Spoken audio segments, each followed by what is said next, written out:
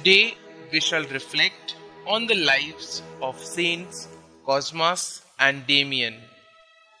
Traditionally considered twins, Cosmas and Damian were devout Arabian Christians who practiced their medical profession at the seaport of Ege in Sicilia, Turkey. Their consistent refusal to accept any payment for their medical services earned them the epithet "silverless ones."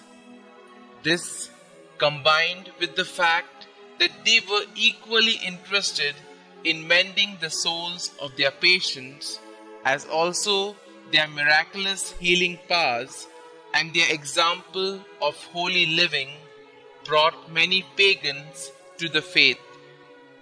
When the Diocletian persecution broke out, they were immediately imprisoned as prominent Christians, subjected to various torments, and then beheaded.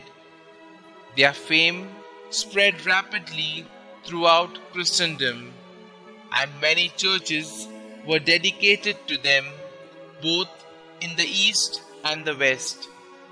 They are included in the litany of the saints and were the last saints to be added to the canon of the Mass. The famous Medici family of Florence adopted them as their patrons, and so did a number of seaports where the plague was apt to be brought from time to time through commerce with the East.